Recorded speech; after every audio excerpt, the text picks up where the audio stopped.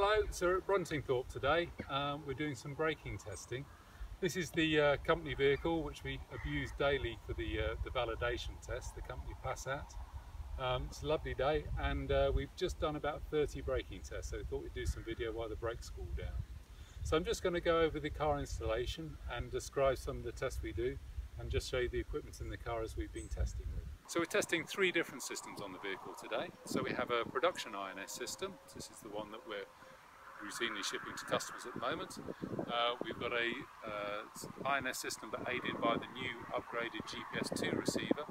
And we've also got a prototype system on the vehicle today, which is the same GPS2 receiver but aided by GSM correction. So this is a full differential 2 centimetre accurate system.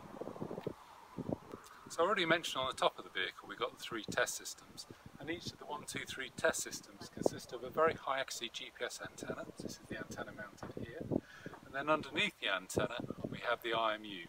So that the IMU consists of 3 gyroscopes and 3 accelerometers which are bonded together in a very small package, and that's a tactical grade IMU, so that's the highest grade of generally available IMU.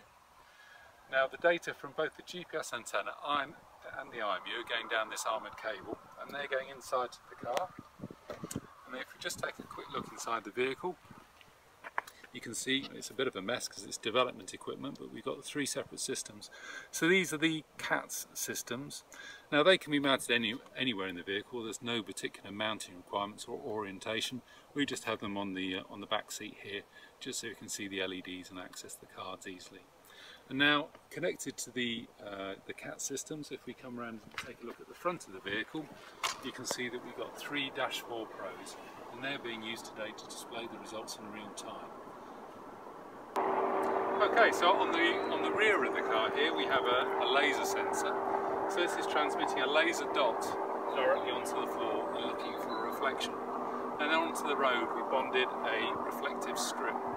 So simply the laser comes down, hits the road and reflects back up, and then as we cross over the reflective strip we get a time pulse which is connected to the speed boxes. So what you can't see here is, as well as this laser strip, we've got one about 40 metres down the road.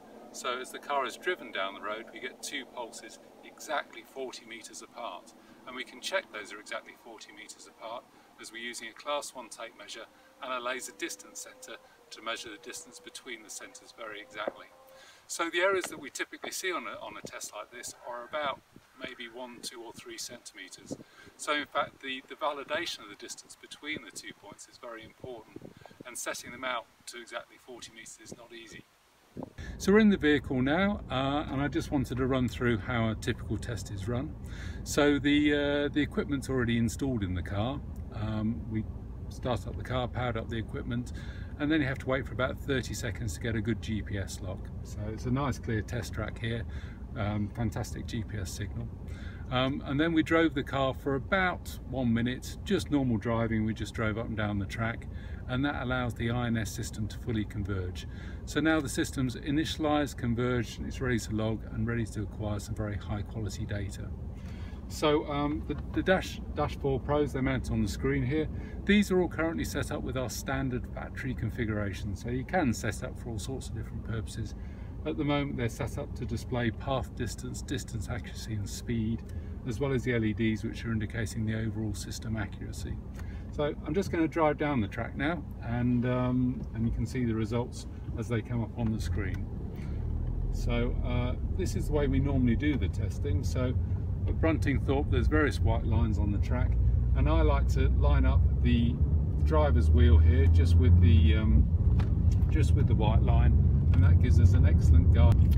So we're just going over the markers now, but that's the first reflective marker, and hopefully you can see the numbers are increasing. And now we're just going to go over the second reflective marker, and it's stopped.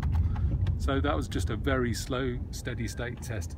Normally the way the tests are done is we go over the first one at constant speed, and then we apply the full brake so the ABS comes on, so we're generating a full 1G as we cross the second marker.